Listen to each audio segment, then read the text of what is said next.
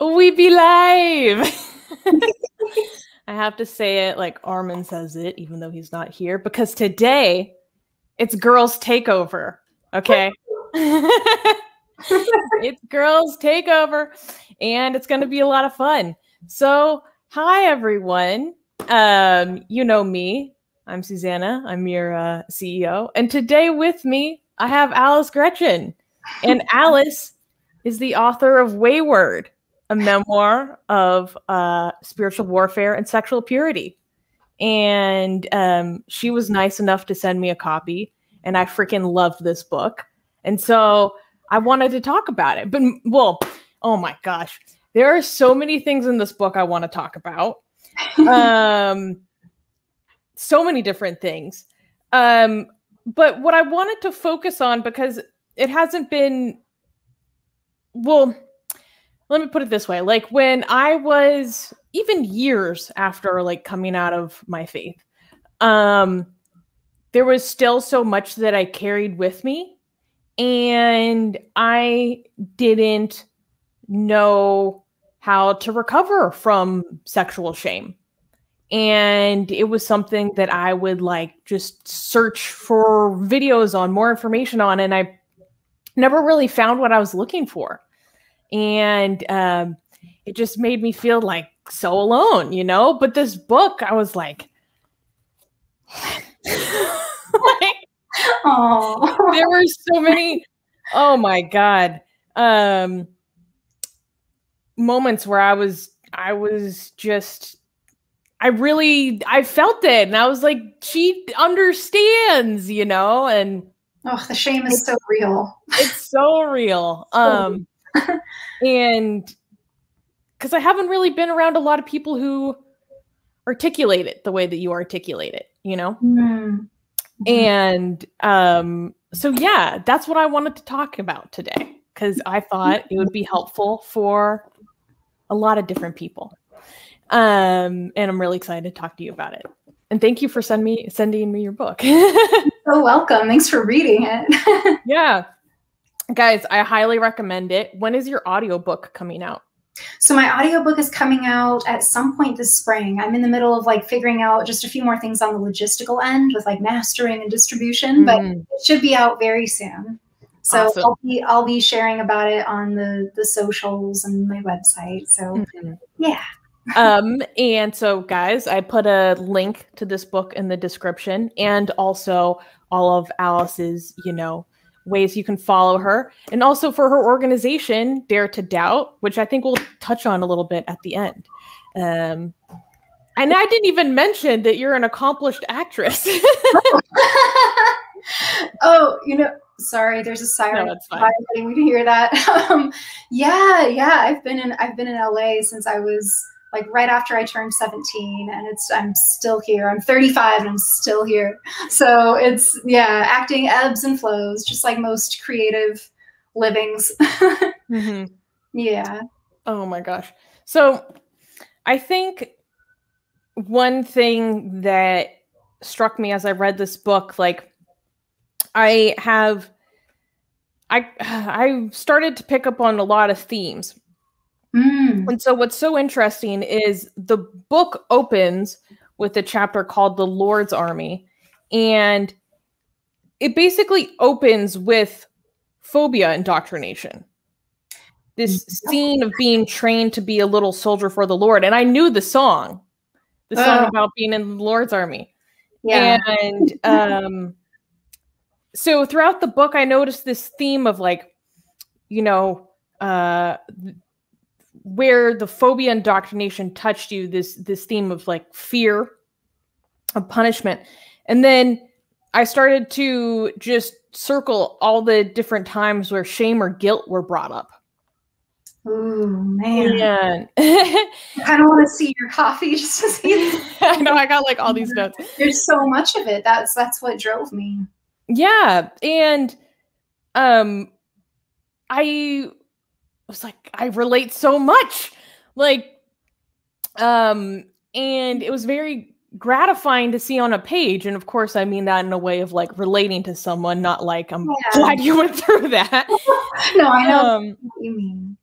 And I think it was really helpful because I don't think people who didn't grow up with like a really faith-based community or family unit, like, understand how much that becomes part of your sense of self. Mm-hmm. You know, like this lens that you see yourself in relation to, this kind of ideal that you're always guilty and ashamed that you're not meeting. And I was curious about like your experience when you leave faith, but you still carry all these things. Do you know what I mean? Like, yeah. And it was so frustrating to me because I would know where this was coming from. I knew that it wasn't something I believed in anymore, but it was still something I hated myself for. Yeah. Yeah.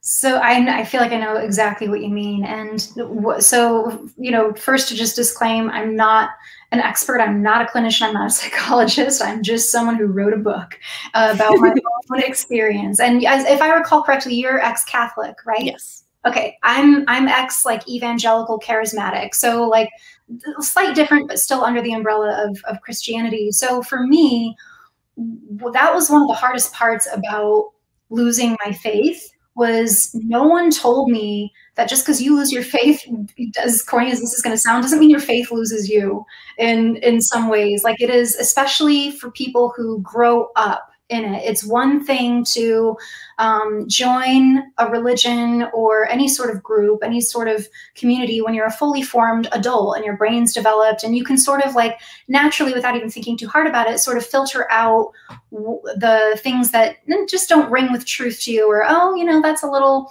hellfire and brimstone. I'm not going to focus on that. I'm going to focus on this. Like I write in my book that that's how it was for my mom. My mom converted to Christianity as an adult. And I didn't find out until a couple years ago that she never believed in hell, which just blew my mind because that was the bottom line of everything to me. Was like, that's the only reason I stayed in as long as I did.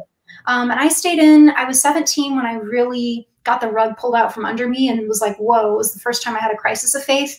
But I didn't really leave it until I was 21. So a few years later.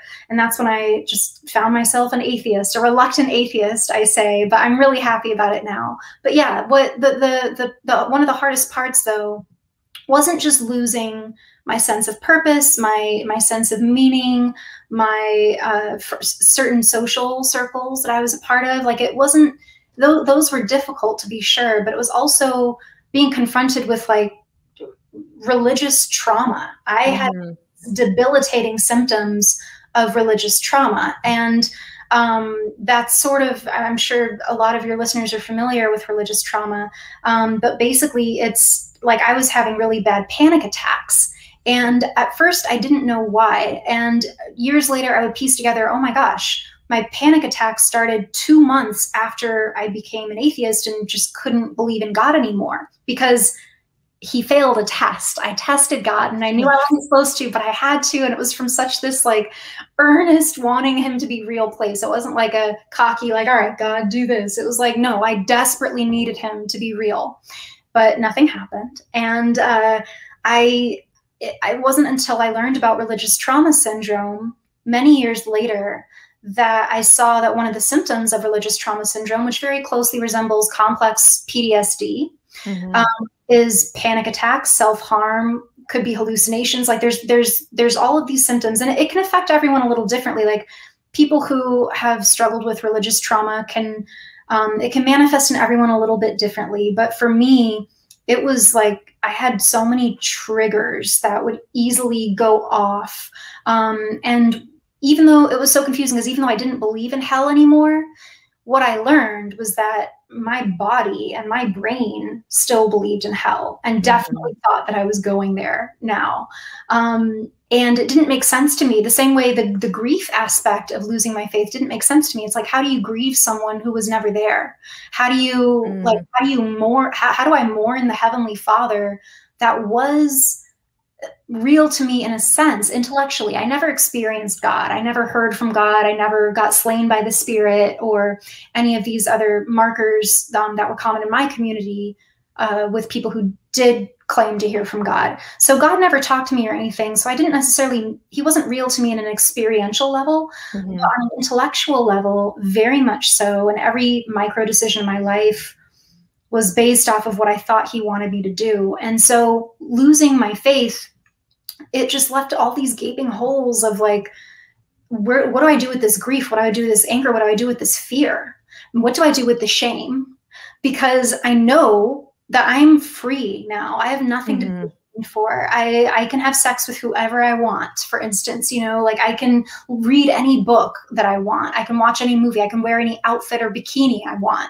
But there's still so much shame that for me, what I did, and I was just stumbling my way through this, because this was like 2007, 2008.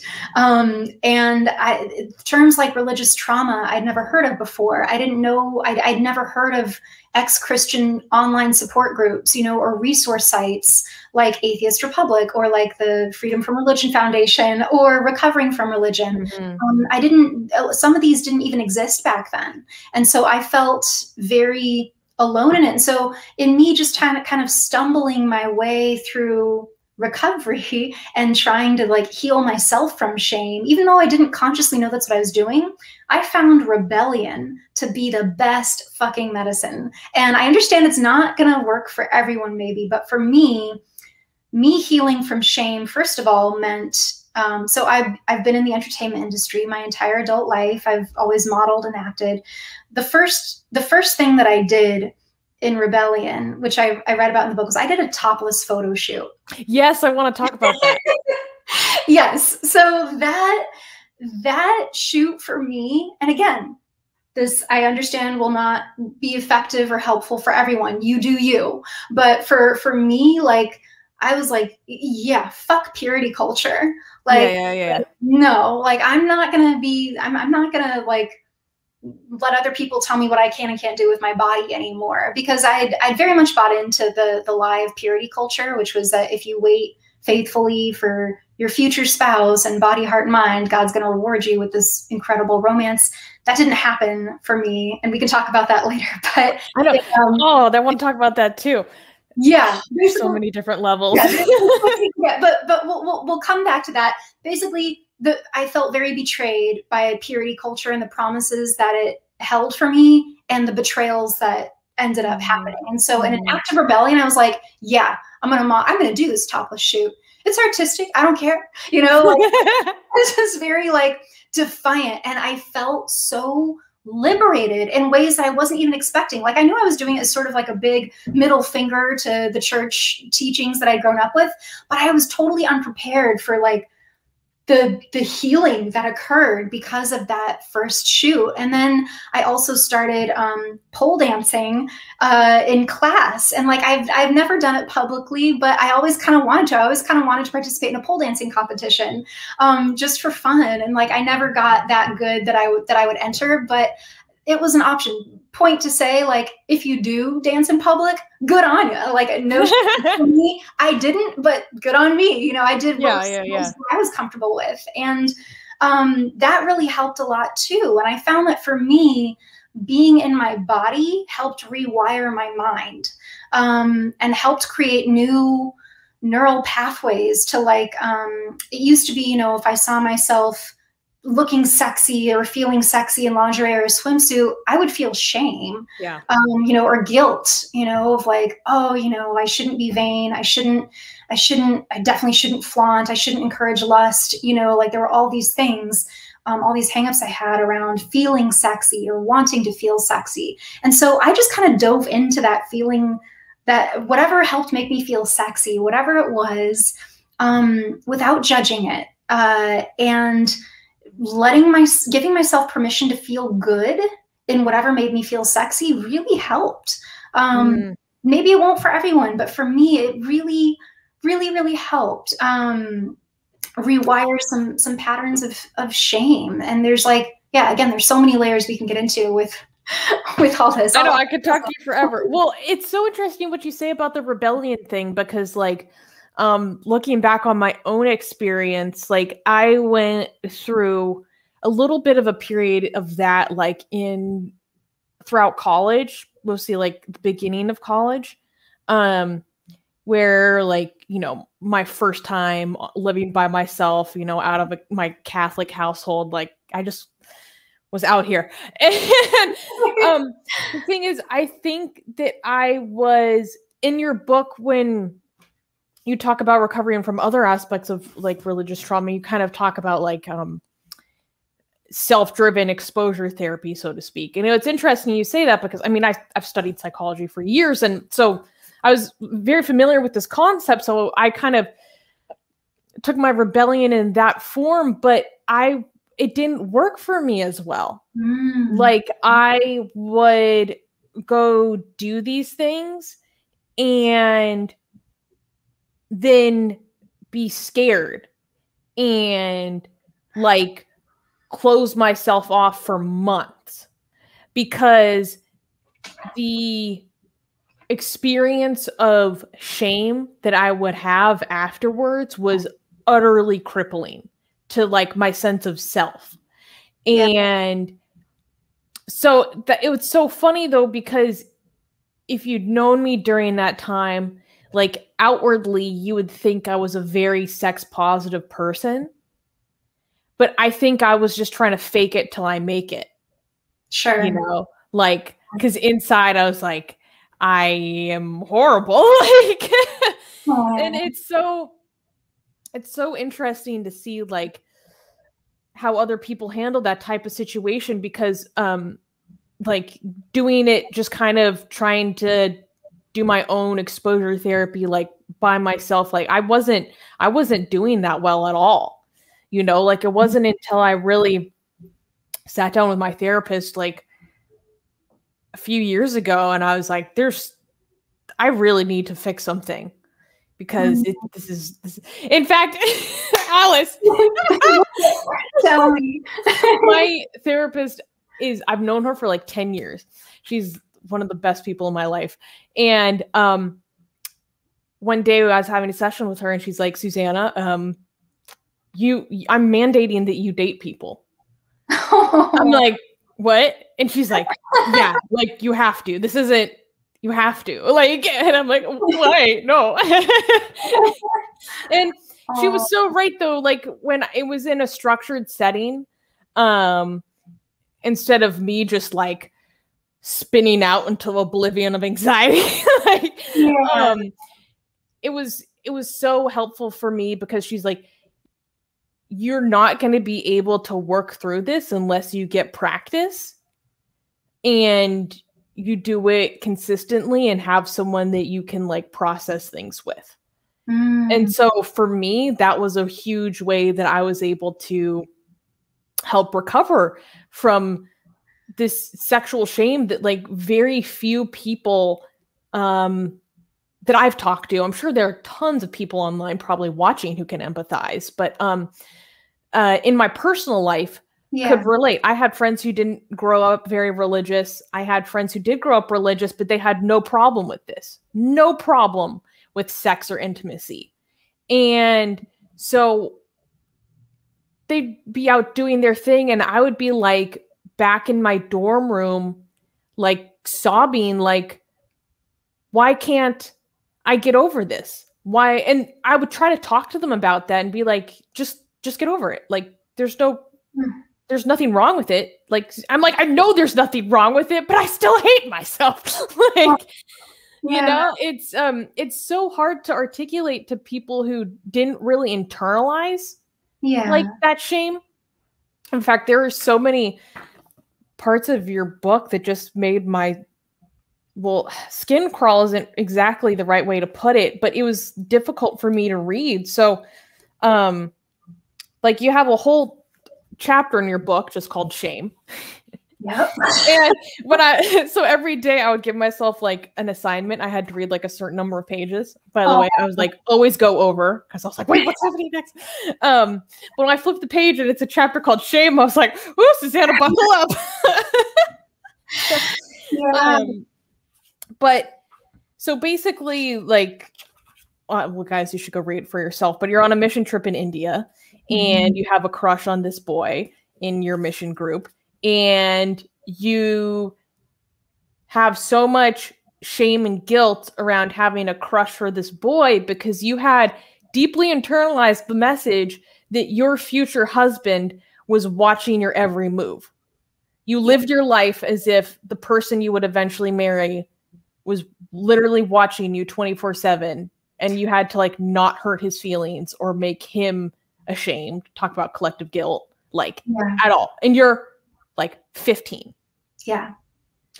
And I mean, especially like when it really started to hit me was like what happens at the end of the chapter. But just talk a little bit about what it's like to view yourself through that lens. Because I think I did too, so long of like, how do I look? Less specifically towards a future spouse, but definitely like a hypervigilance of some kind. Yes. No, hypervigilance, I think, is the perfect term for it. So echoing a little bit of what you said and kind of what I said earlier, I was very heavily steeped in the evangelical Christian expression of purity culture, which for me meant dressing modestly for sure. And modest in the youth groups that I was a part of meant like maybe a tank top was okay, but it better have big fat straps. Right? Oh, come on. Yeah. Like no gay straps. What? Yeah. No short shorts. Like, if it's shorter than where your hands fall on your legs, like that around that like lower thigh area, it's, going to get talked about, if not called out. I went to some youth groups where a girl, would show up. This one girl showed up in a halter top, and they handed her a giant ass t-shirt to put on over herself so she wouldn't be a distraction.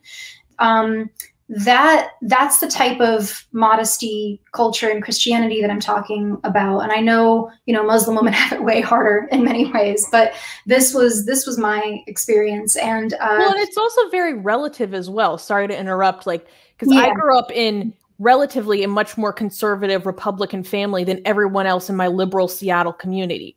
Right. So, and I sensed that relative comparison as well. So I knew that there was a difference and that I was on the stricter side of it. So even if, people have a way more extreme, like relatively, you're in it. Yeah, totally. No, I was very exposed to it from a young age. When I was 11, my dad gave me a book called I Kissed Dating Goodbye. 11, almost 12. I was right around there. And that book was basically the accompaniment to the Bible. If you were a good Christian single, you had the Bible and you had I Kissed Dating Goodbye. And that's what that's what I thought it meant to be a true Christian. And basically the message of that book and other books afterward was God wants us to be completely pure to this future spouse that he hopefully has set aside for you. And you need to live your life in faith that he does have someone set aside for you, because it's God's will for men and women to marry and produce offspring. Sometimes there's the single calling to be single, but we didn't focus so much on that. It was much more for women. It was, don't be a stumbling block. Don't be a distraction to your brothers in Christ. And what that means is dress modestly, don't flirt, don't hold hands, don't date.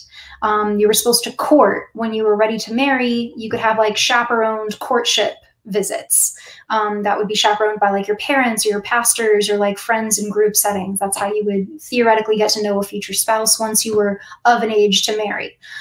So when I was 15 in India on that mission trip, never held hands with a guy, never kissed a boy, never went on a date, never went to a school dance. I was homeschooled my entire life. And so I was just the only boys I knew were through youth group. And there was some kids in youth group dated, but some didn't. And I certainly didn't. And it felt like so much responsibility to be essentially the gatekeeper of not just my own good standing with God, but men's good standing with God too. Exactly. It felt like the burden of not just my own sin, but the sin of straight men or just men who might be attracted to me. I was responsible for their sin too. because maybe I laughed too hard at their joke. Maybe I put my hand on their shoulder. Maybe like I bent over when I was picking a kid up at the children's nursery at church and my skirt rode up, you know, and he thought I was flirting with him. Like, these were the constant hypervigilance that I lived in. Like, oh, did I laugh too much? Like, did I give a full frontal hug? Like, did I make sure my boobs didn't touch his breast? Like, you know, it was just a constant state of self-monitoring and self-policing, and also other monitoring and policing, like in accountability groups, you know, like confessing things and holding each other accountable. And that's one of the things that happened to me in India, was I was held accountable for flirting with. It's okay. This scene in the book had me fucked up on so many levels, Alice. On so many levels. Like, okay, so for the audience, basically, so she has like this crush on this guy. And they, you know, like explore part of a rocks together or cave together with like the rest of the group not present, and then everyone's like gossiping.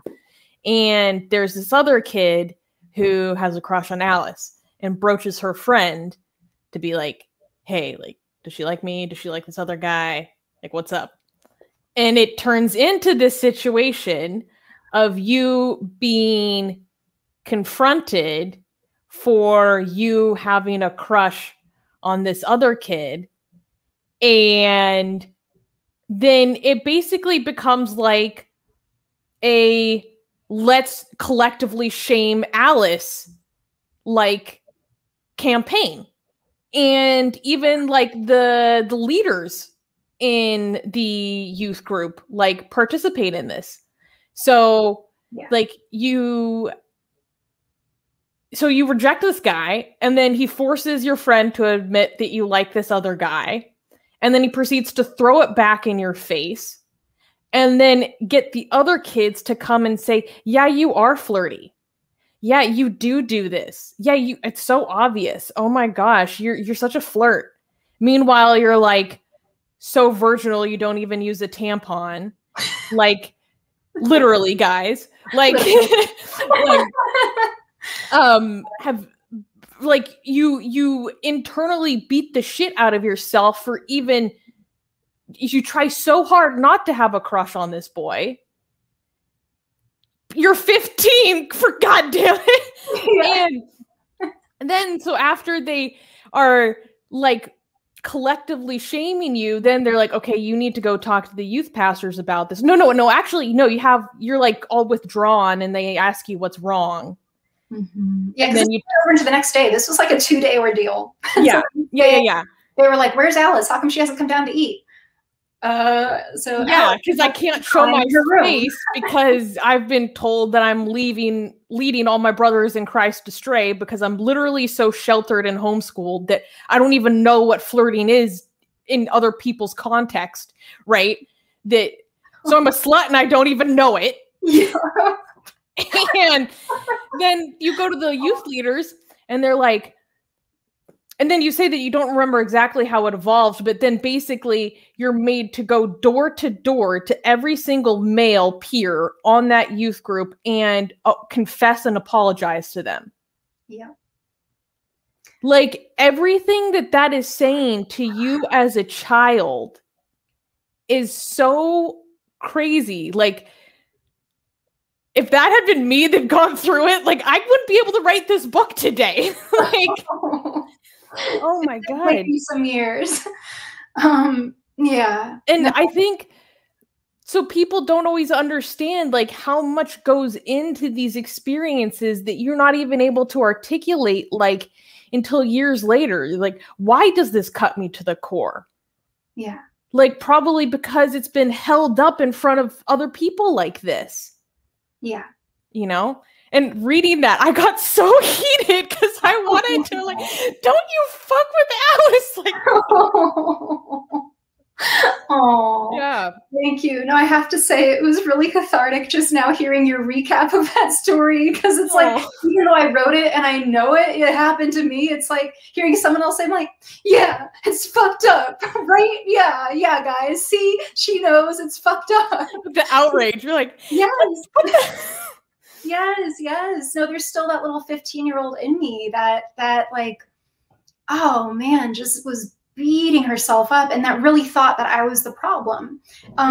Because of course I was the problem. It was never that men might have been interested in me or attracted to me. It was I must have done something to like invite that attention, or I didn't do enough to block it through how I dressed or what I said or what my mannerisms were. And like, you know, an example of mannerisms, one of the things that group of people brought to my attention during our night of shame, my very own shaming circle, was one of the things that I remember someone saying was that I was stretching in the lobby. Like we were all staying at a hotel and we'd meet in the lobby before we go do our mission trip adventures or whatever. And like, I was a competitive figure skater and dancer. Like I've always been very active. And to me, stretching is just like second nature. I'm bored, oh, stretch. And oh my gosh, of course, in retrospect, I was like, oh, I can't believe I stretched in front of everybody. My legs were open. I was like, oh, yeah, in my baggy ass cargo pants that I had to wear and my modest oversized blouse. Like it's so everything like that. And of course that night, that experience only made my own self-vigilance all the more extra, because it was like, wow, I thought I was such a good Christian. I really felt like God was giving me some humble pie, because I thought I was such a good Christian girl. Like I was sexually pure and certainly embody, and to the best of my intentions in my heart and mind, like I would always repent for if my daydreams got carried away with a crush. You know, I'd be like, I'm so sorry, God, like help me to be faithful to my future husband, and in the meantime look to you for companionship, and you know, trust that you'll reward my fidelity later with this incredible romance. And so you know, I felt like I'd already been doing so many things right. And after that experience in India, it was just like, it felt like God was telling me, like, pride cometh before a fall, you know, like you thought you were such a good Christian girl and you need to be aware of things you didn't even know you needed to be aware of, things that it was like I had to learn to see myself from outside myself.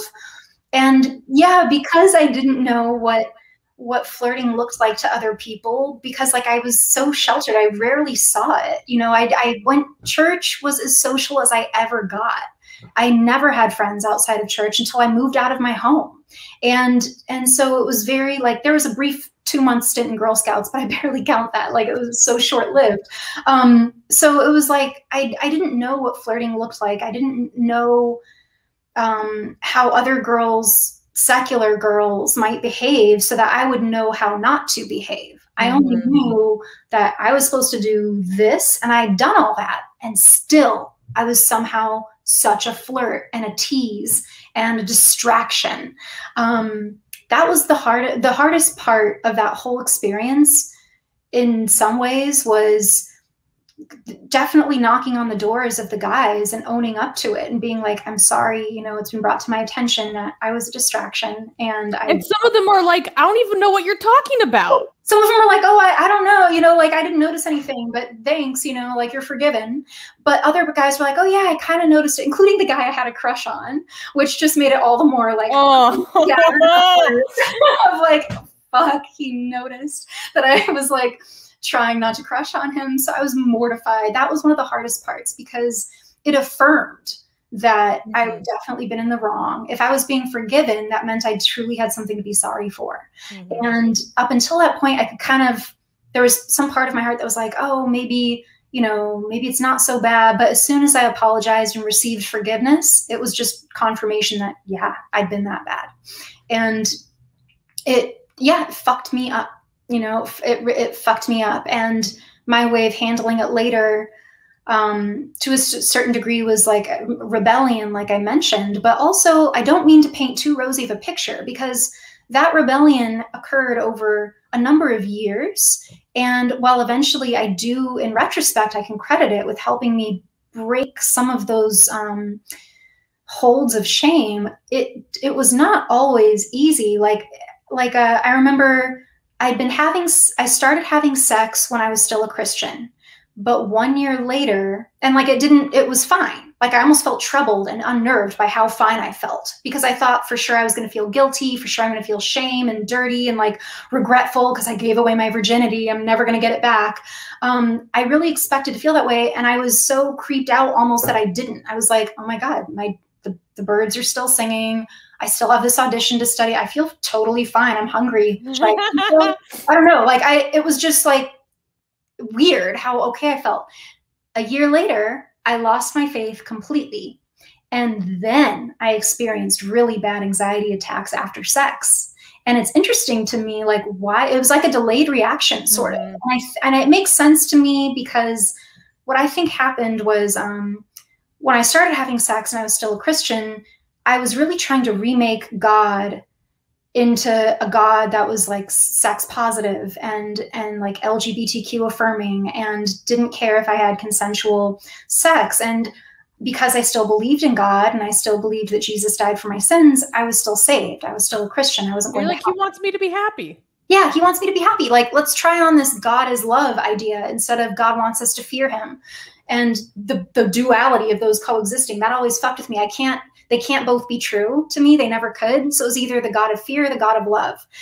Because the God of fear, like, was the one I believed in the most because hell, you know, like, and by the time I tried focusing on the God of love, I was beginning to have serious doubts about hell. I was like, maybe it doesn't exist, you know, like, how does this work? Is this one of those like allegorical parts of the Bible? Like, I don't know. I'm not sure, you know, because we're not supposed to take it all literally, and we can't because it contradicts itself so much. So we can't take it literally, but yet we'll go to hell if we don't take at least part of it literally. And which parts, you know, oh, let the Holy Spirit tell you. Well, fuck, what if the Holy Spirit doesn't tell me anything? You know, like, how am I supposed to know? Like, that was my experience within the God of fear. And the God of love, like, I really thought, like, wanted people to be happy. And as long as I wasn't hurting anyone, as long as I was still being truthful and not lying to anybody, you know, or coercing anybody or being coerced, like, I felt like God would approve, you know? And so I think that's why when I couldn't believe in God anymore, like, at all of those fears of hell came back, and sex triggered it for me. It was like one of the very tangible triggers I had, that would put me right back into a place of like, I am a fornicator and I'm doomed to eternal damnation now. Cause for me, and I think for many people who grew up in Christianity, and especially certain expressions of Christianity, sex was like the worst sin you could do. Oh my God. Sex, it was like, do people even argue this? Like, yeah, it was so like, we never talked about bigger sins like burglary or technically murder. It's blasphemy of the Holy Spirit. Technically, yeah, but let's be real. Exactly. It's sex, you guys. This isn't an argument. And like, even Jesus said that blasphemy is like the worst of all the sins. It's like the only one he said he wouldn't forgive. But all of the churches I went to, we're going to focus on sex, a very natural instinct that humans have. And we're just going to like vilify it. And specifically in the churches that I went to, and there's a lot of variants, but the ones I went to, it was heterosexual premarital sex. It was almost, I felt like it would have been easier for me to be gay than it was to be having heterosexual sex outside. Well, I have a quick question though. Is it because being gay or lesbian or queer just didn't exist? Because like, that was the environment I grew up in. Like, it was so focused on heterosexuality because like, it's as if those other orientations didn't even exist. You know, so of course they wouldn't talk about that being a sin because it's like not even a factor. Like, totally, I know what you mean. Or so taboo that you don't even talk about it. Yeah, as existing. So I think, you know, like, because I grew up moving around, I belonged to many different churches. Some of them did have like conversion therapy programs. So yes, there were definitely like non-hetero people in my existence, but they were treated as broken. They're broken and they need to be fixed. And as long as they're coming to God and repenting of their brokenness and doing everything they can to like be straight, then it's okay. Like, they were looked at as broken, whereas for a heterosexual to have premarital sex was like you're not just broken, you're a fucking sinner. Like you did it on purpose. Like I think there was a weird yeah, I see the distinction. Like I could like, and maybe it's different for everyone, but the impression that I retain is that being gay or bi or queer in the churches that I went to, it was like obviously a sin, but it was almost like a sin that you kind of couldn't help. Maybe there was some degree of understanding that you can't just pick who you're attracted to. Some amount of mercy and grace and empathy for that, but boy, you better not act on it though. Yeah. That's where your brokenness will become a sin, is if you act on your brokenness. Whereas if you're straight and you just want to have sex and you're not married, you're just a straight up sinner. You're not broken. Yeah. Exactly. Like it's something you actively choose to do. Yeah, exactly. And so that's why I think, to me, and, you know, again, everyone has different experiences in these places, but for me, it just felt like the most cardinal sin, greater than lying, greater than anything, was having sex. And I think that's why sex, once I did lose my faith, did become a trigger of just anxiety. And like, I could only calm down by reading my Bible, which I didn't even believe in anymore, but I read it because I really wanted to double check what Jesus had to say about heterosexual premarital sex, which was like next to nothing. And I know I was supposed to believe the whole Bible was the inspired word of God, but at that time I was like, okay, but Jesus is the only way to heaven, so he's the only way for me to not go to hell. So let's just focus on what Jesus has to say about sex. And it was like very little, you know, there's a few words like fornication, adultery. I would look up what these words meant, and they all led back to each other, and it wasn't explicit. It was things like everything from incest. Well, I'm not fucking my brothers here. Like, it was everything from like incest to like harlotry, like prostitution. I'm like, well, I'm not doing that either. I'm just wanting consensual adult heterosexual sex. You know, like I'm pretty basic and vanilla that way. Outside of the purity of holy matrimony. Thank you very much. Exactly. Like, I don't want to put a ring on it yet. I don't want to sign a lifelong contract. I just want to get laid. And so it just like, Jesus didn't really talk about it. And I figured, what I told myself was, if it was really such a big deal to Jesus that I didn't have premarital heterosexual sex, I feel like he would have made it pretty clear. Like, there's other things in the Bible that are very clear. Like, butchering instructions for altar sacrifices are crystal fucking clear. Like, there's so many clear instructions for like how women are not supposed to dress, you know, and like how men are supposed to do a certain tradition.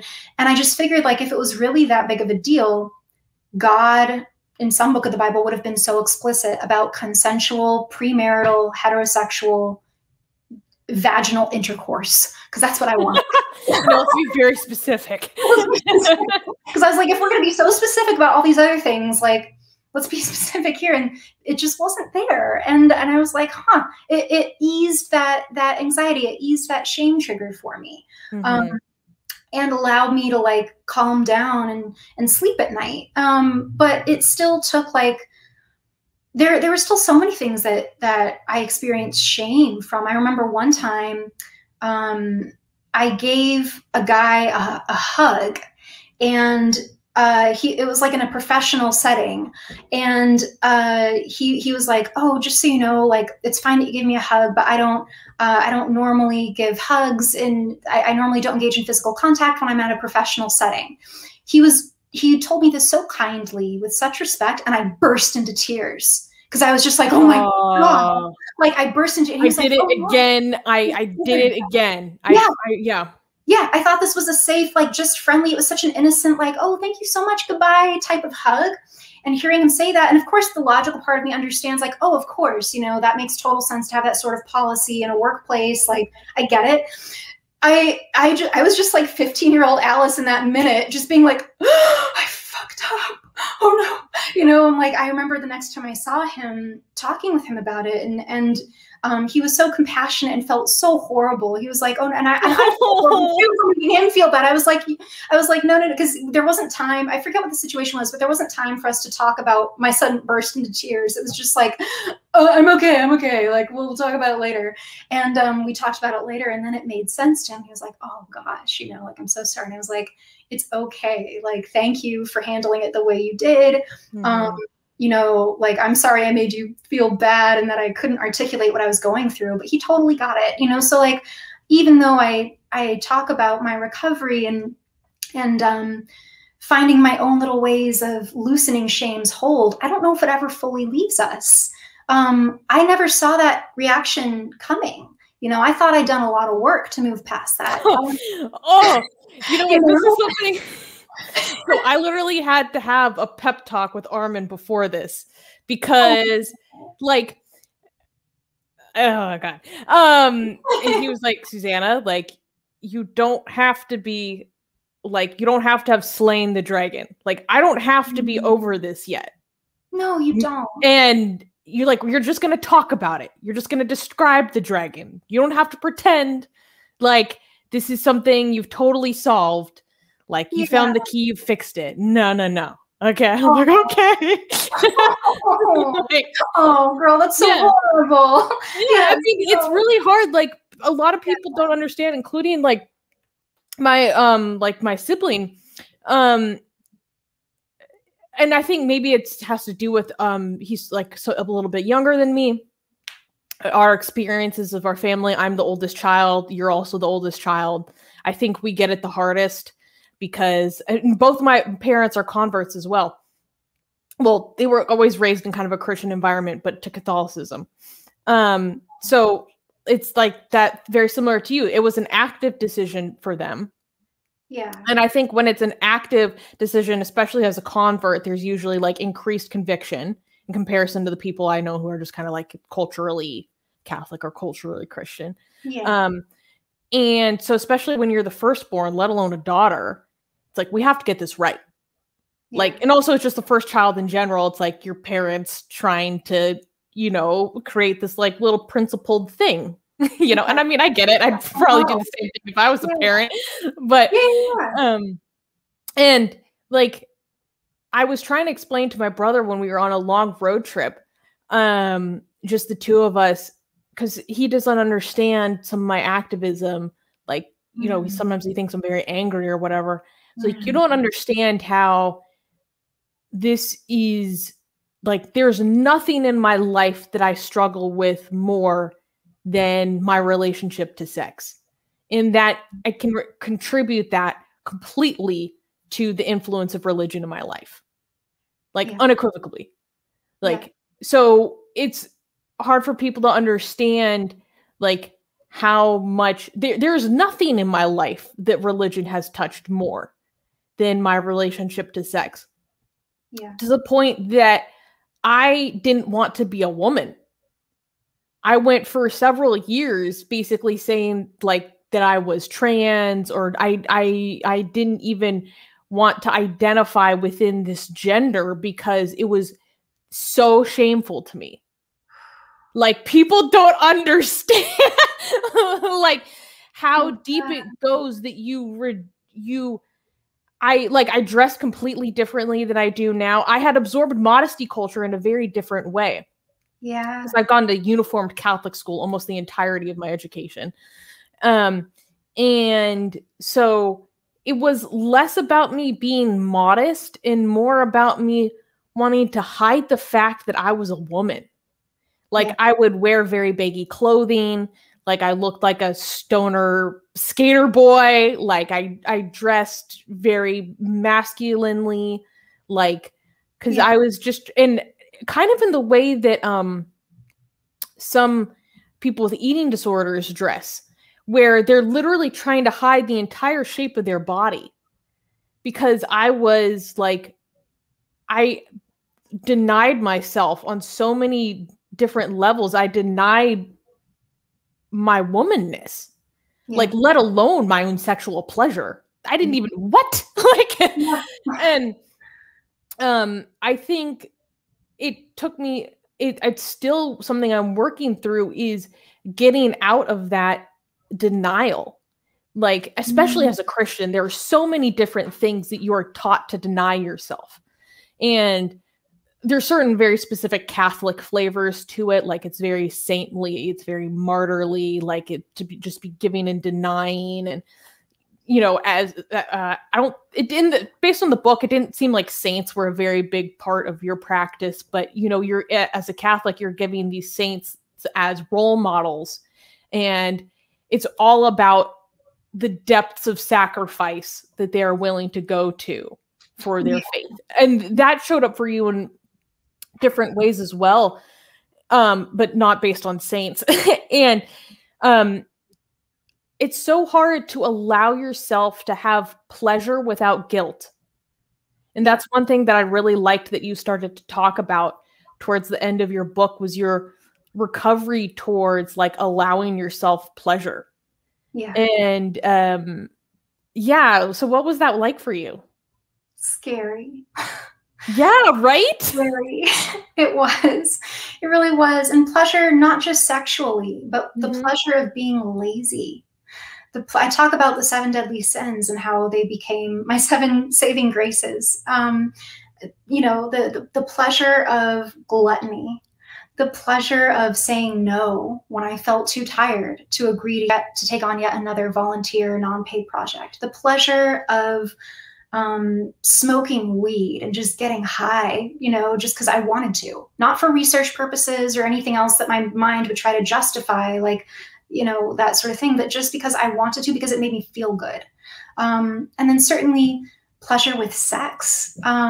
It was like, even when it felt okay to me, it took a long time for me to truly experience pleasurable sex, to where I could like voice what I wanted and what I didn't want, what I liked and what I didn't like. And honestly, it's still hard sometimes. Like there's still like this part of me, you're so vulnerable. I'm gonna meet you there. Like there's still this part of me that has a hard time saying what I want, or saying when like, oh, that's not really doing it for me, but oh, he's really trying. Oh, like I should, you know, like there's then, you know, I know a lot of women, even outside of religion, can have a hard time. Women in general, I feel like, often have a hard time stating what they want and what they don't like, because we're conditioned from being little girls in most cultures to be agreeable, to be sweet, to submit, even in secular communities. And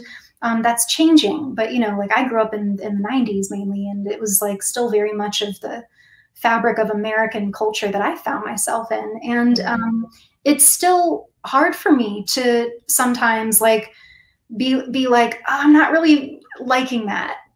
Oh, I feel bad. Like, oh my gosh, you know, or like, oh, I really want this. You know, like, is that okay? Oh my God, asking for something? Yeah, asking for something. You know, it like makes my face feel hot right now to even think about, you know, like it's, so I don't mean to give anyone or yourself the impression that like I haven't slayed the dragon either. You know, I feel like the dragon's a lot more at bay, but still comes back sometimes in ways that like I don't expect. Like when I, you know, burst into tears when I gave a guy a hug, or the other, like what I just said, like it, like sometimes in certain sexual experiences, all of a sudden, like I think I'm liberated now, but why is it so hard for me to say if I'd like something else? You know, like I'm enjoying this, but what if I wanted more? What if I wanted it more this way?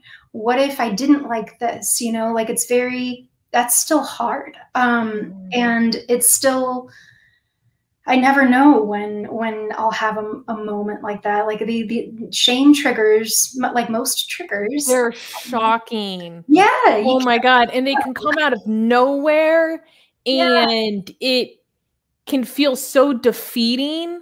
Yeah. Because you're like, I thought I already did this. Yeah. And it feels like you're back at square one, but really you're not. Yeah. Like sometimes just even other people talking about what they like freely and openly without guilt, just like they're just talking about it. I've had breakdowns. Yeah. Like of other people being sexually open and sex positive. Yeah. Like recently, guys. Like and you know, and then I was just rocked by it, and you're like, what is going on? Because I think moments like that, especially when it's other people just doing their own thing, it's nothing to do in relation to me. Like when I see that reflected back to me, it hits me the extent to which something was taken from me. Yes. You know, like, and yes. yeah, like, I think for so long I just felt broken, and like there was just something wrong with me, like so deeply wrong with me. And then other people have helped reinforce for me, like, no, this was done to you. Yeah. You know, like you didn't choose this. You have to forgive yourself a little bit for struggling. Yeah. Because this was done to you. Like, and that's why I really like Dr. Daryl Ray at Recovering from Religion, and his work is so amazing. And I had the chance to talk to him when guys, check it out on Secular Jihadists. I was a co-host for that episode. And we talk about sex shame and different religions, and including in Hinduism. That was interesting a little bit. I can't remember exactly how he said it. And of course, you know, our minds are like this, but I just latched onto this one phrase he said, and I'm going to say it wrong. So if someone listens back to it and it's completely different, okay, I'm sorry. This is my recollection. Because it reflected something my therapist has said to me, which was basically like, you know, around your early adolescence, like this is just something that was stunted in you. Like, because you're just kind of taught to just close off that part of yourself, like as you're entering into your adolescence, just like shut it down. Like it's shameful. And so you're just reinforced. So it's just like locked further and further back behind these walls. Like, and so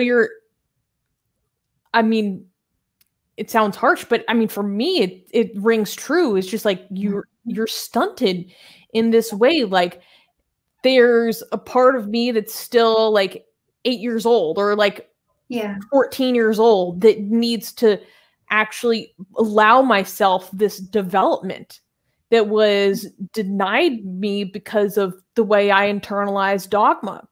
Yeah. And so I was like, well, shoot. Okay. I'm starting at like 14 years old. Let's go. I'm 25. Let's do this. Yeah. Oh man. So are you familiar with the book Pure by Linda K. Klein? No. Oh my God. I'm going to write this down. Okay. Girl, I'm going to give you a list of things that have helped me, and for anyone else listening too. Like I wrote a blog about it on my website. There's it's called "Is Purity Culture a Form of Sexual Abuse?" And in that yes. Yes. The short answer is yes. And in that blog post, I cite Linda K. Klein's work, as well as the work of Dr. Tina Shermer Sellers. She's a doctor who works specifically with sexual shame, which he undeniably sees religion as one of the greatest contributors to it. So between those women's work, I've found I've learned of so many symptoms of specifically religious sexual shame that have shown up that I didn't know about. And so this might sound familiar to some listeners, but I'm just going to share some of it here because it just seems too important for anyone who can relate to any of this to not know about. Basically, Dr. Shermer Sellers noticed in her therapy practice that she was seeing, like around the early 2000s, she was seeing a lot of young people, college-age people come in talking, like showing symptoms of sexual abuse, breaking out into hives when they would like make out with somebody, having a panic attack if they like had sex, you know, having suicidal thoughts and feelings of worthlessness and depression if they were, you know, if they had any sort of sexual activity, or even like what you just said, talking about it or being around other people who are talking about it. And she was like, what's going on? Because what a lot of these people had in common was they had never been sexually abused. They'd grown up in purity culture. And this inspired her to learn about the big purity culture movement that kind of began and really gained traction at new heights throughout the 90s. And with the whole like abstinence only teachings, you know, that were prevalent even in public schools and not in schools. Still in American public schools, this is very common. Like, just don't do it, guys. Just say no. And it's like saying no to your humanity. And yes, It's saying no to being a person, and it is having something taken from us. It is a form of sexual abuse because what they have in common, and I wrote about this, like, to me, what I take away is what they have in common is your body is not your own. Your body belongs to someone else. When you're being sexually abused by someone, you don't have agency over your body. You're abused. When you're taught that your body belongs to a future spouse or to God in the meantime, it is not yours to pleasure. It is not yours to show. It is not yours to feel good in. It is a danger. You cover that shit up and you repent and you don't feel anything. You lock down any naughty desires that come up. Your body is not your own. So that's one thing that they have in common. They violate your sense of self and what you want and what feels good to you and what does not feel good to you. You cannot say no in both of these scenarios. You can't say no to God because hell, and you can't say no to when you're being abused because you're fucking being abused. If it were that easy, you wouldn't be in that situation. So it's really hard to say no in both of these. And the consequences in each of these scenarios, the stakes are really high. If you're scared and you're in a place where you're being sexually assaulted, the consequences are high for fighting back. It might end in death. If you're in a place where you're believing that you're going to go to hell if you engage in any sort of sexual activity, those are high consequences. To me, hell was extremely real. It was like, what's a little bit of denial of the flesh in this life to avoid an eternity of torture in the afterlife? These are huge fucked up things, you know. Like there's I know a lot of people might have a bone to pick, like, oh, you know, sexual assault is nothing like purity culture. You know, purity culture keeps people safe from putting themselves in positions where they would be sexually assaulted. First of all, that's not how that works. So it's you know, I understand that there's a lot of people that don't quite get some of these correlations, but the symptoms are often the same. Vaginismus is an example. For anyone who doesn't know, vaginismus is when, like, a woman's vagina or a girl's vagina, like, just blocks up when there's when she's trying to have penetrative vaginal sex, and oftentimes the dick can't even get in, you know, it's extremely painful. And you know, I've heard of women who've had to have surgery to have sex with their husband. Because they waited until marriage, and, you know, like, you spend so many years locking that shit down that your body just doesn't know you've signed a marriage certificate and said some vows and it's okay now. Yeah, right. Your body to have it not be okay under all of these very harsh penalties. And so that's a very tangible example. And another trigger for vaginismus can be an assault. You know, your body locks down, you know. And so when the symptoms are very similar, if not the same, that is all I need to know, that purity culture is a form of sexual abuse. It might not be an invasive form of sexual abuse, but that's irrelevant. You have yeah, it's irrelevant to me. I think what you touched on with how it completely strips your agency and autonomy is so important to touch on. And you're right. No one can deny that the consequences are dire, to the point that you, for example, didn't think you had the agency to say no to being engaged at the age of 17. Yeah, I didn't. Like, guys, I mean, the way that she lays that out in the book, like, the entire way that you were raised, this guy just presented himself to you. Ironically, the same person who basically started the shame circle against you, okay, a few years earlier. Yeah. One and the same. Whoa, I was like, oh no. We're not done with this character. Yeah, I was like, oh, there's a twist. Yeah. Basically, he just presents himself to Alice one day and is like, God told me that you're going to be my wife, and you internally, like, just go cold but panic at the same time, like, because it's everything that you had been taught was supposed to be the identifiers for this man you had been performing for essentially since you entered adolescence. right? That they would come and it would be because God told them so. And then the elders in your life, like, you know, your parents, his parents, would confirm that God had also told them, spoke to them and said so. Yeah. And all of those things happened. And you're like, I don't even, like, I'm utterly terrified on the inside of this, but all of these markers are here. And because of everything I've been taught, I don't have any option to say no. Yeah. Because if I say no, I'm going against God's will and I'm going to hell. Yep. Guys, like, that's how high the stakes are. Yep. For a lot of people. Yeah. Yeah, and a lot of people think that arranged marriages happen in other cultures. They don't happen in American Christianity. I was facing what felt to me like an arranged marriage. I was never proposed to. I was told. And then parents confirmed that this was God's will. And I was never asked. I was never, like, this guy and I weren't even dating. We were friends. I didn't date. I was still waiting for this other future husband that I thought I was going to have because it was going to be this incredible romance that I'd waited for. And it was not. I did not love this man that way. And I didn't feel like I could say no. Like, it didn't cross my mind. And it started once again with him being jealous of another guy. You're so right. I love hearing these patterns you see. Yeah, I mean, can you tell I wanted to be a psychologist? Yeah, so because the first time it was like, oh, she likes this other guy. Okay, I'm gonna like test some waters and then flip it on her. And then this time it's like, oh, you're hanging out with these guys around LA. So you're like, yeah, I get along with guys better. And he's like, why does that bother you? It's like, because God told me that I'm going to marry you. You're like, my life is over now. That's basically what happened. Yeah.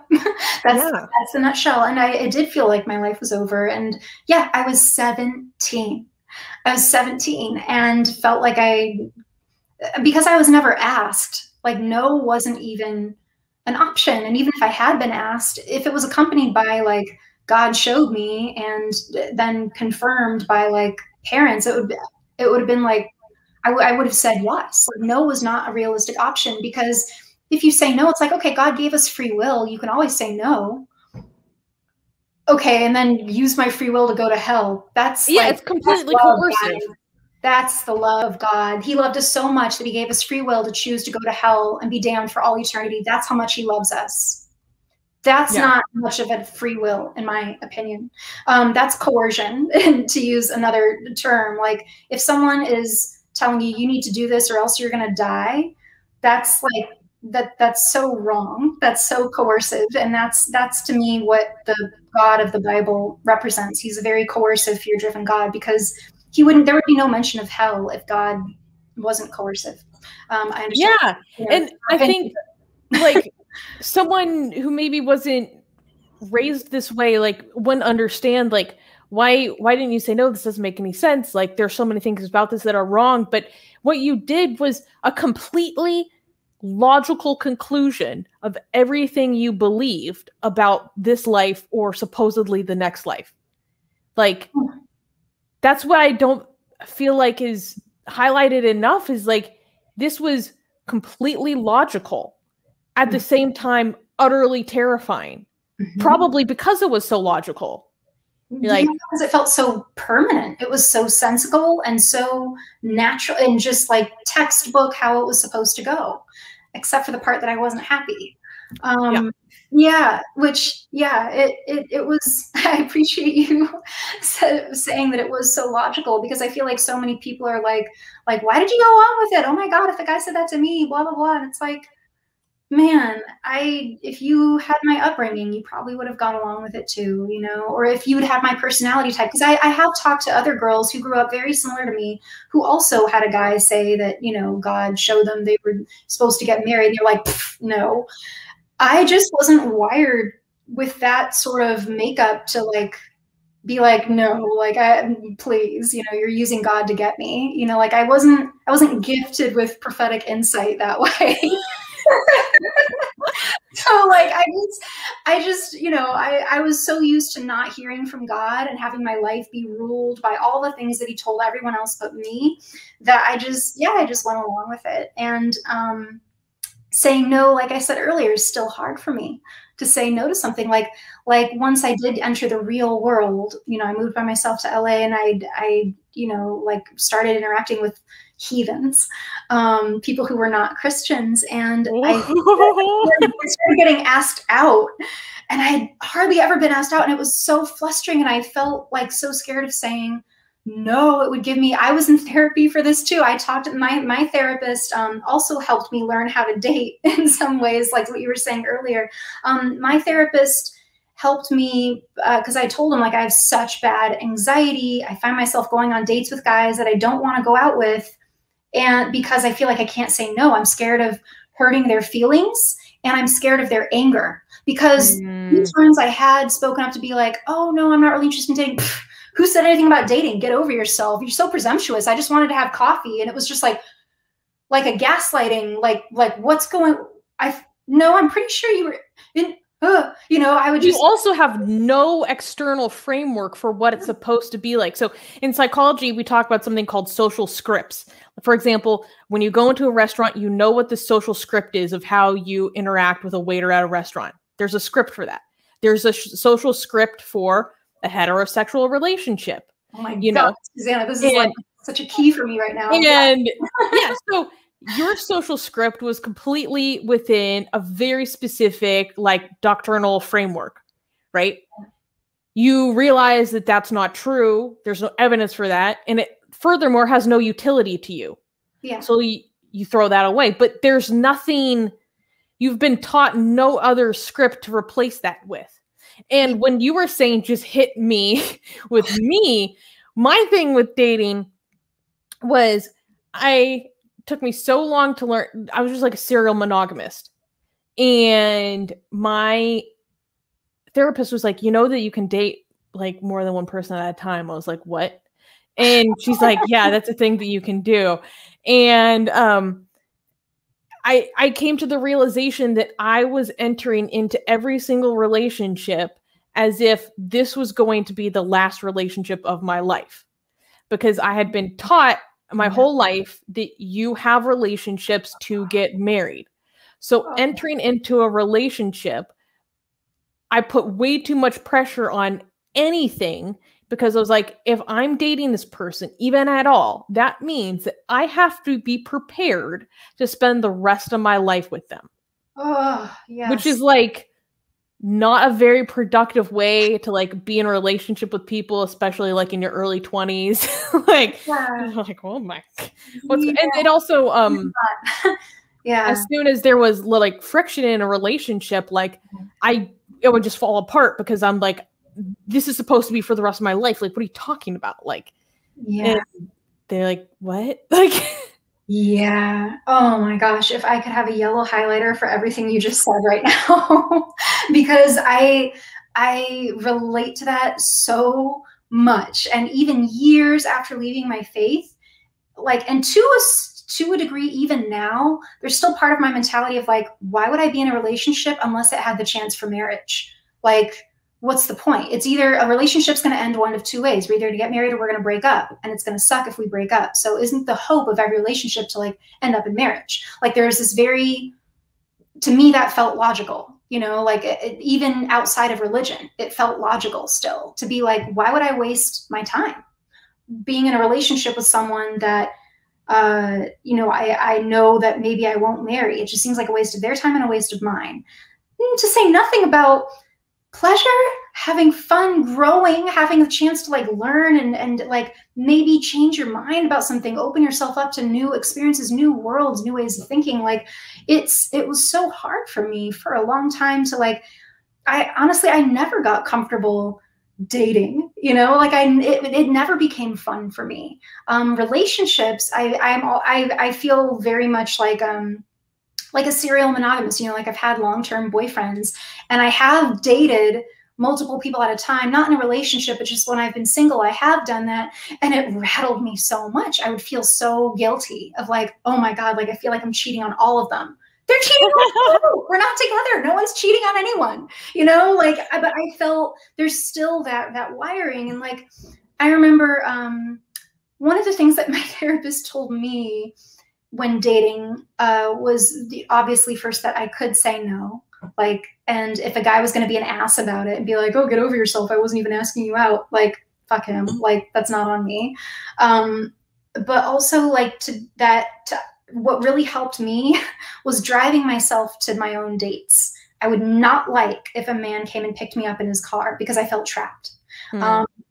Always being able to show up and leave under my control really helped me learn how to date. And, you know, again, it wasn't just, to be honest, like, there were also sexual experiences that I felt like I couldn't say no to, that I didn't want to have happen. I feel like many, that happens to many people. And, you know, it happened to me too, you know, and I, however, do take a certain amount of responsibility for knowing that people aren't mind readers. I didn't say no. And I have a fawning response. Like, there's flight, fight, freeze, fawn. There's, I think, some other ones too. And you might know more than me, like studying psychology, but like, I tend to be a freezer and a fawner. So I could be terrified and having a miserable time and no one would know, because on the outside, I'm totally going along with it and performing and acting the way I think someone wants me to act. And inside, freaking out and not wanting it, but playing along to it, playing into it, being what I sense their fantasy might be, because I'm so scared to say no. And I feel like that's a tough one. That's such a tough one, because it's an unhelpable fear response.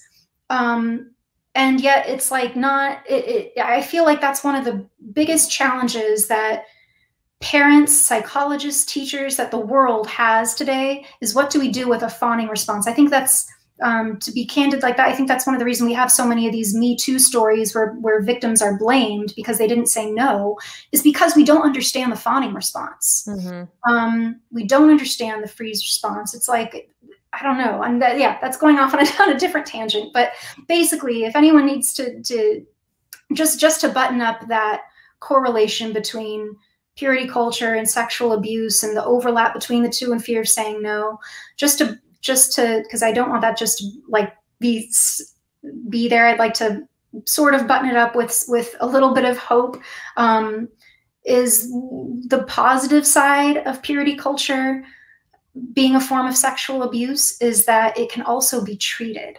The way that sexual abuse victims have received treatment, you know, and not one treatment's going to work for everyone, but that I think is a really beautiful thing that it is starting to get recognized. Like, sexual and religiously fueled shame and sexuality is starting to get recognized as a legitimate, valid, like, mental health, bodily health condition that a lot of people struggle with and suffer from, that can be treated. And to anyone needing like pointers on that, all I can say is, like, talk to a therapist, and specifically, ideally one who is religious trauma informed, because you'll save yourself so many time of sessions when you don't have to explain your religion and why purity was such a big deal, if you can just dive straight in with a therapist who understands it a little bit more. And you can find the Recovering from Religion website or the Secular Therapy Project. Like, you can find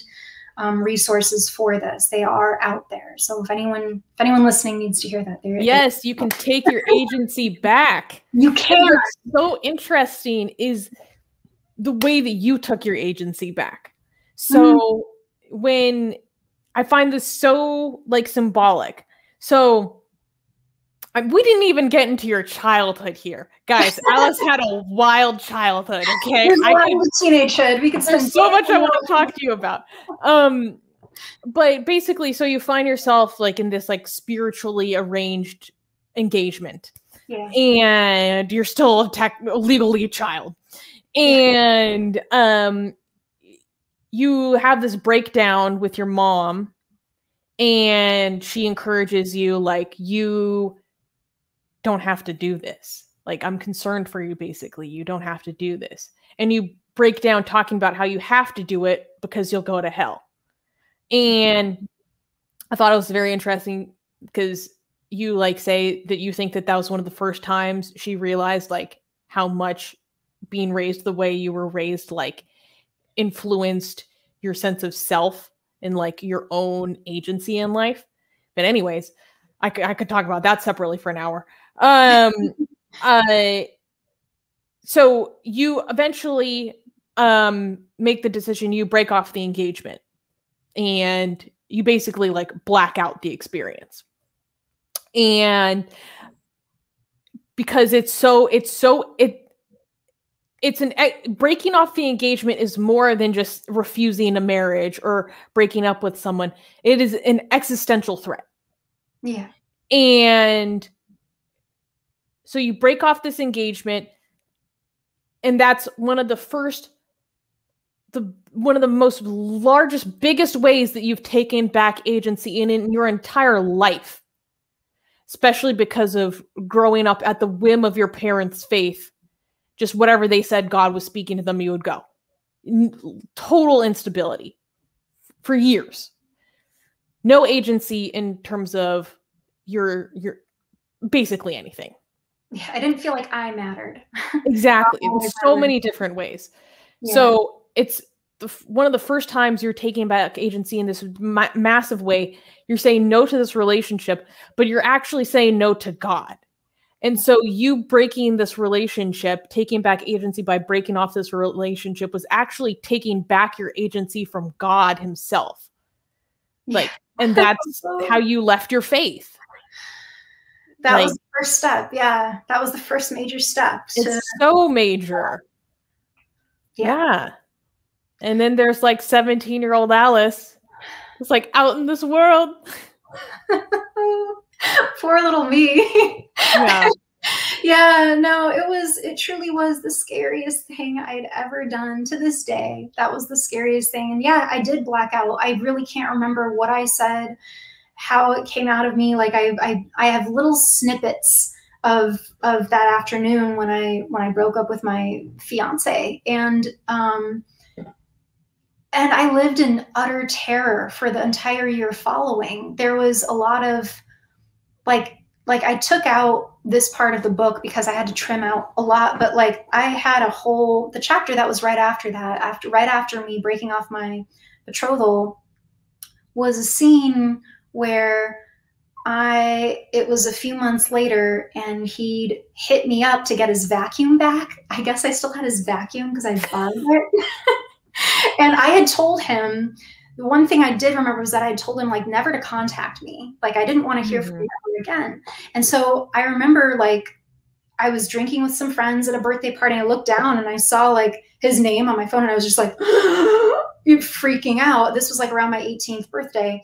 And he left a voicemail like being like, oh, acknowledging like, oh, I know I'm supposed to be giving you space right now, but I really kind of need my vacuum back. And, you know, and I have okay. And so I was like, I arranged to have a friend go with me to return the vacuum. And it was a guy friend. None of my girlfriends were free. And up until that point, I never wanted to go to the city where he lived in. Every time I would have to go there for an audition, I was so on edge. I was like crouching in my seat, afraid that his car might be next to mine. Every time I saw a guy who resembled him on like a sidewalk, I like would literally freeze and hide until I. Oh yeah, you talk about how you have a fear of anyone who has his features. Oh, yeah. Anyone who even halfway resembled him. Anytime I saw the type of car he drove, terror, like major triggers going on, and like PTSD like triggers going on. And because it wasn't just him, I wasn't scared that he would hurt me. He would never hurt me. I knew that. I was never scared of him that way. I was scared. He just came to symbolize my disobedience to God, and therefore he came to symbolize Satan himself in some weird way. And when I'm sitting, so I'm like having to return the vacuum. And I'm sitting in this McDonald's booth because we agreed to meet like at a McDonald's, and the vacuum's like in my trunk. I'm waiting for him to text me and let me know he's here. My guy friend sitting across from me is like, are you okay? Because I'm shaking. I'm like shaking, teeth chattering, like sick to my stomach. And I tell him like, I don't think I can do this. I don't think I can you're going to have to do it for me. Like, I can't see him. And I'm having a total meltdown in the McDonald's. I like go to the bathroom and I like try washing my hands, because sometimes cold water on my hands helps calm me down from a panic place. And I I remember my friend just looking at me and going like, what did this guy do to you? Because it looked like I was scared that he was going to like beat me or something. And I didn't mean to give that impression, but it validated like, fuck, I have some major trauma going on. Like, and my friend returned the vacuum for me. As it turned out, the guy that I was betrothed, my ex-fiance, he hadn't even shown up himself. He'd sent his brother to like do the exchange. Oh my God. All that for nothing. I didn't know that. Yeah, I know. So like, that's relatable. Yeah. So like I was going through this whole thing of like bracing myself to see him. He wasn't even going to be there, you know, but so I was freaking myself out for nothing as it turned out, but I didn't know that then. And I remember after it was done and my friend came back and was like, hey, it's okay. I was like literally hiding in the booth under the table. I didn't even care what it looked like. All I knew was that I couldn't see him and I didn't want him to see me. My friend comes back and he's like, hey, it's okay. Like he didn't even come. His brother came, he's gone. Like, it's okay. I burst into tears. He walked me to the car. He buckled me in his passenger seat and I just sobbed the whole ride home. And for the rest of that year, like I really lived in such a state still of heightened trauma. And I was just waiting for God's punishment to come through. I was just waiting for it. I was sure like an earthquake in LA would happen and I'd just get swallowed whole. I was sure that I was going to get some terminal illness any day now and be diagnosed. I was sure that whenever I did marry, I was never going to be able to have orgasms with my real husband, or maybe I wouldn't even be able to have children because I didn't marry the man that God meant for me to marry. I was just so convinced that all of these consequences were going to befall me, and it was truly terrifying. And now I've gotten off topic and I can't remember what the question was or how we got here. No, it's fine. I think one thing we should touch on is like a big turning point for you. So we touched on it in the beginning, but let me pull it up in your book because there was one thing you said that I really, really liked. So basically this is like a few, how the photo shoot scene, how long was that after you broke up? That is like right a few months. Yeah. Oh, in terms of time, that's like almost a year. Oh, okay. So it's like a year later, and basically you get called in to do like a modeling job and you're topless. And you describe it as this like unexpectedly like unexpectedly like comfortable and like spiritual experience. And I just want to read a little bit of it. It said, in that moment, I felt like divinity itself, woman in all her glory. Bare and fearless in front of everyone in the studio, I felt unleashed, liberated. The feeling was overwhelming, as fierce as it was delicate and wholly unrepentant. Then it came to me. I knew what it was I felt. I felt power. And what was power if not the opposite of shame? And then you continue a little bit further. Nothing could have prepared me for the potent medicine of rebellion or for the healing power of my sensuality that every religion was threatened by. I had discovered something I had wanted all women to feel: freedom, guiltlessness, power. No one would take it away from me again. It was as though in that small, significant moment, I forgave myself for being female. And that last sentence, like, took me. I was like, like, and it's so true. Like, that's something that I needed to do or continue to need to do as well. Just like forgive myself for being a woman, because as women, we're the ones who have to carry this. Like, we're the ones who have to protect our own honor and the honor of the men as well. Like, so we have to carry all of this, and we get cast out more for deviancy, right? Yeah. Like the consequences are way higher. Not that other people don't have consequences, but like, let's be honest, guys. Fellas, you hear me?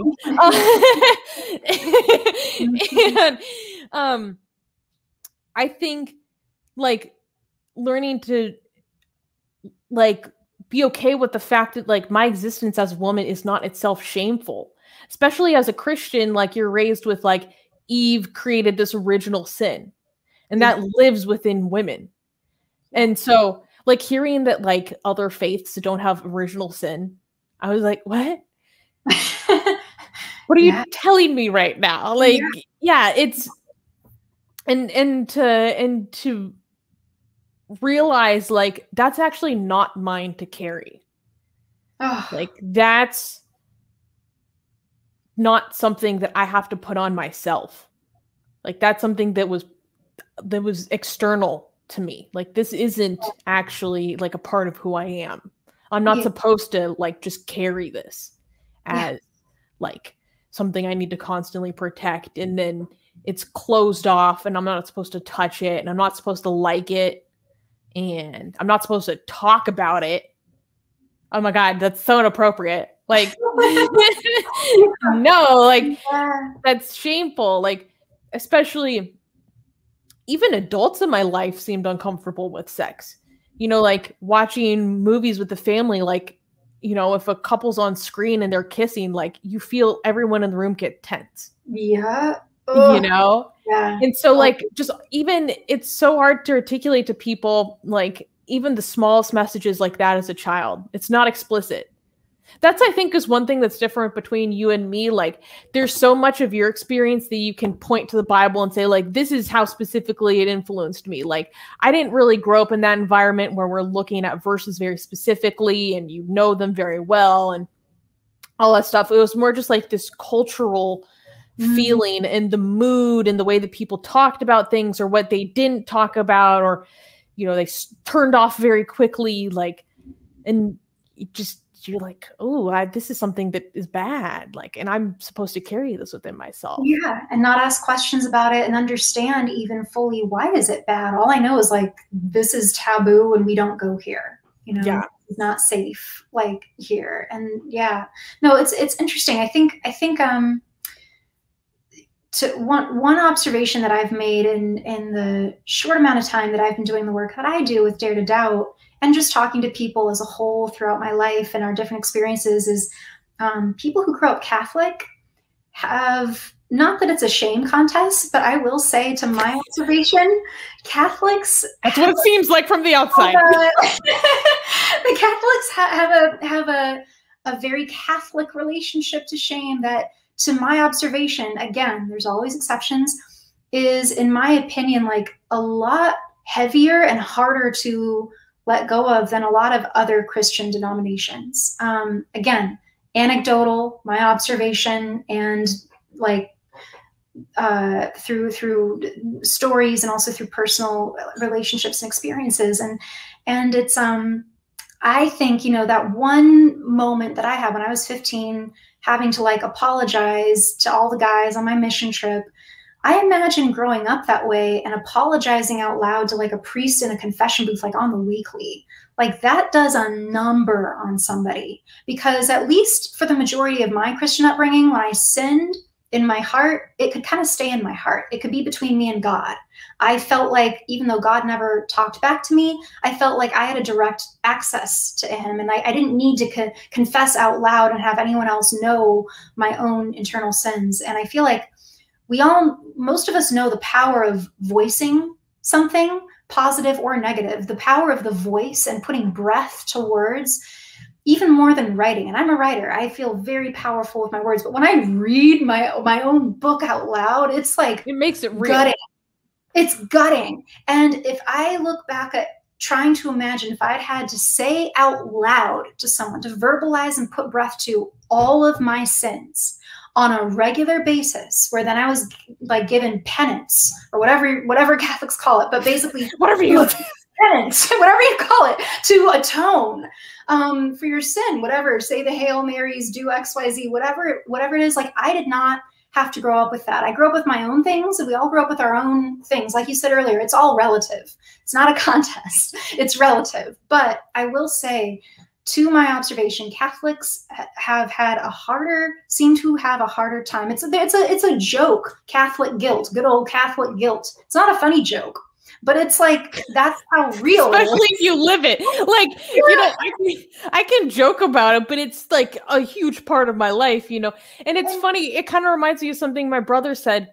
I can't remember the full context of this conversation, but I was back home visiting, and I can't remember what we were talking about. My little brother was there. We were talking about being raised Catholic, and my brother offhandedly said, he's like, "Oh yeah, I mean, if you have time to be awake, you have time to be guilty." And I remember my dad going, "What? I didn't teach you that. You learned that at Catholic school." Like, you sent me. And it's so funny because it's in those moments where I'm like, no, I was 100% there with my brother. I'm like, yeah, what are you talking about? What? He's completely right. But then you sit there and I'm like, I actually don't know where this comes from that explicitly. Like, where did I absorb this? Was this Catholic school? Was this from my family unit? Was this from church groups? Like, I can't as easily identify it. So Sure. it's so, and then I feel like in my adolescence, I think I maybe pinned too much of it on my parents, you know? Oh, who hasn't? Yeah. I was like, yeah. And now I'm like, wait, was it all them? I don't know. Yeah. But I think learning, and this is obviously very female centric, but maybe you could spin it to just be more like, I forgive myself for like being a human. Yeah. And having these desires, like, yeah. It's worthwhile. And there's so much joy on the other side of it. I think that's what needs to be emphasized. There's so much like fun on the other side of it. freedom from guilt, freedom from mental hangups, freedom from having to come up with excuses to justify behavior, freedom from your own self-policing and your hypervigilance and shame. You know, there's so much freedom, and for some people it can come very naturally and they don't have symptoms of religious trauma. And for other people, there's a spectrum, right? You know, like for other people it's just debilitating. And I think that everyone finds their own way through it. But I do think the journey, to my experience, is so worth it. It was so hard, so hard. It's still hard sometimes, you know, but I wouldn't trade it for anything. I would not trade to go back to a sexless existence where I didn't even feel like I existed. I would never go back to dying to myself on the daily because I was supposed to, because denying my flesh. Like, I would never want to go back to that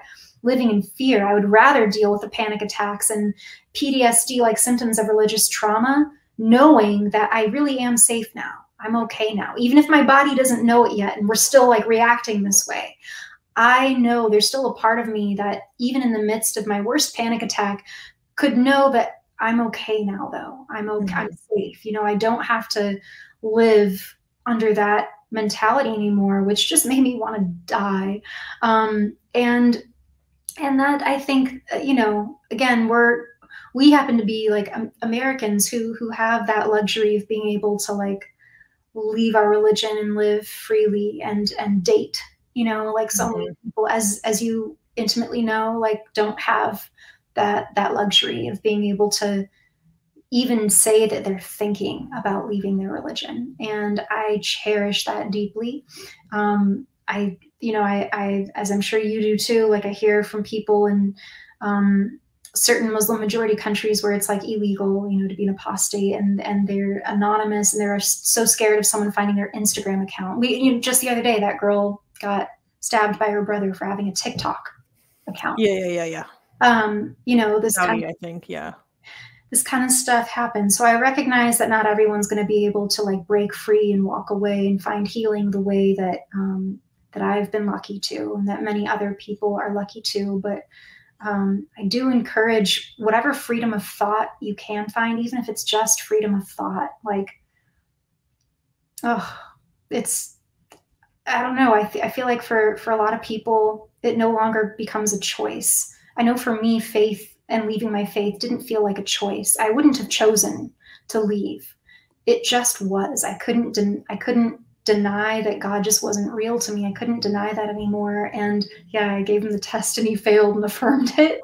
But it was like, I just wanted to acknowledge that I know not everyone is able to find healing in a lot of the ways that we're talking about right now. But whoever you can find it, like, however you can find it. I hope there's online communities like Atheist Republic. There are. But speaking of freedom of thought, that was actually the perfect segue to talk about what you do at Dare to Doubt. So guys, I provided all the info below. Make sure to check out Dare to Doubt. So Dare to Doubt is your resource site. Will you please tell us a little bit about it? Yes. So daretodoubt.org.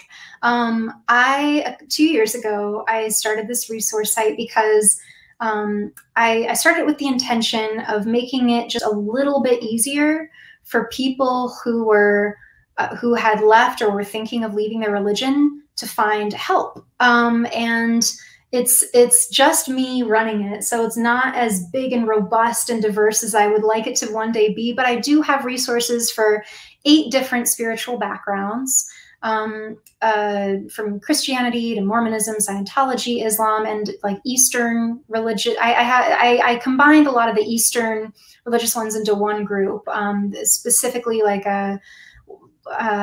under that umbrella would be things like transcendental meditation, or yoga cults, things that fall under sort of an Eastern mysticism vibe that end up being very toxic. There's transcendental meditation. Guys, you don't know this. TM is really bad. It's not good. It's not good. No, and it makes me very nervous the way few other religions quite make me nervous, because it's like meditation. Even in the secular world, meditation is looked at as like a good thing. I get triggered really badly by meditation, but especially transcendental meditation. It's like for good reason. For good reason. It's its own thing. But yeah, Dare to Doubt, like it basically you can search for resources based on your spiritual background. If it's there, like I said, it's still growing. Or you can search by some of your more immediate needs. Like I have what's a mental health page where it has resources where you can try to find a therapist in your area or a peer support group in your area.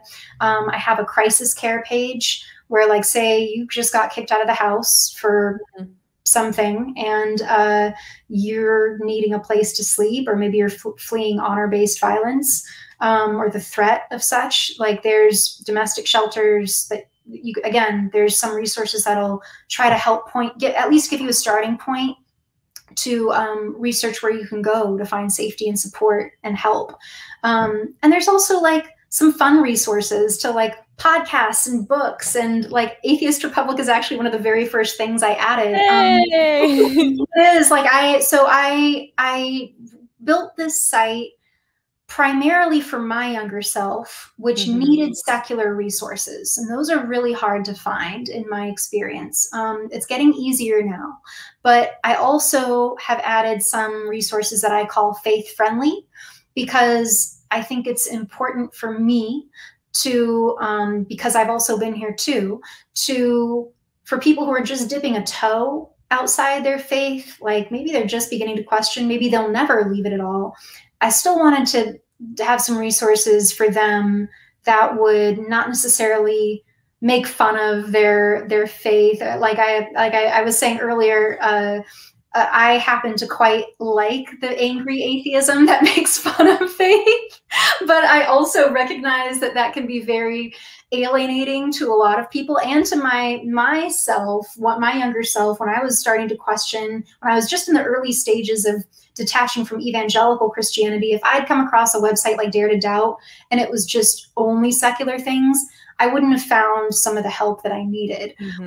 So I wanted to include some resources there that were faith friendly too. And yeah, like that's basically Dare to Doubt and why I started it. It's something that it's my passion project. No one pays me to do it. I'm very like, that's why it's like, it's all as I have time to put into it, I do. But I'm so grateful for the chance to like highlight these other important organizations and fun peer support groups and books and movies that can all help facilitate making sense of and healing from and releasing a belief system that may have come to feel harmful to you in one way, shape, or form, maybe in its entirety. For me, it all felt, in retrospect, pretty harmful. But I understand, God was never real to me the way he was to some people. Maybe some aspects of their faith are still dear to them, So we all end up in different places. No one healing journey is the same as someone else's. So yeah, I hope that's one thing I really like about Dare to Doubt, and it's something that we really promote here at Atheist Republic is like, we're not even trying to get everyone to leave their faith. Like that's not even really a goal, but like normalizing doubt is definitely a goal of ours. It's definitely something we promote. It's like, you could still be a believer, but just like, is it okay within yourself to doubt? Like, is it okay within your community? Maybe like, because that's actually a sign of a healthy community that they can withstand doubts and criticisms. One, but also like, is skepticism okay? Do you allow yourself to think critically? So like the whole guys go check out Dare to Doubt. Armin put the link in the live chat. It's really cool. I really liked the resources that you had available, and I was like, this is so on target. It's just so on target. So yes, I loved it. Well, we went like way later than I told you we would. So it's totally fine. It's totally fine. This has been my absolute pleasure chatting with you. Yes, thank you so much. So much fun. I feel like I could talk to you for like so much longer. You're always welcome to come back. But guys, make sure you go check out Wayward by Alice. This is pronounced Greczyn. Okay.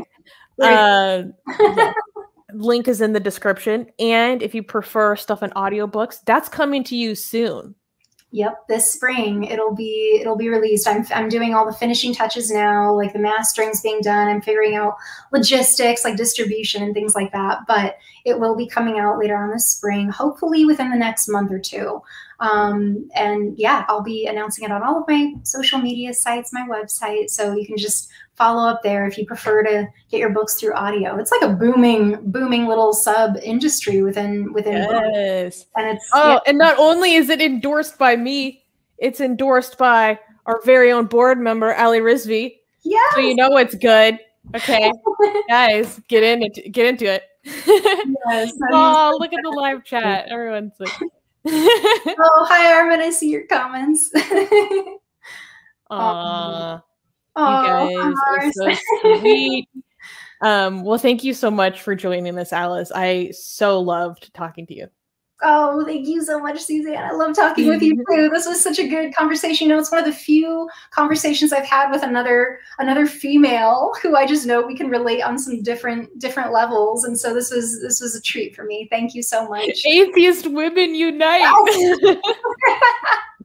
Totally. Bye, guys. Okay. Bye.